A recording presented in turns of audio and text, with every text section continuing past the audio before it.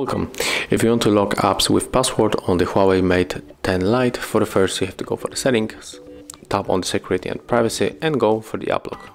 Oh, sorry, there's the private space. Go for the app lock. Input the password that you are using, that you are going to use. So in my case it will be simple 1, 2, 3 and 4.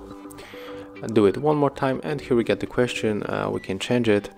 We can set the custom question, but let's say the name father, and of course set the answer here. Click finished, and right now we are able to pick up all of the apps that we want to lock. So I'm going to set the Google Chrome, for example, and right now just click here, go back, tap on the home screen, and let's try to enter the Google Chrome. As you can see right now, to enter this application we have to input this 4-digit password that we set up.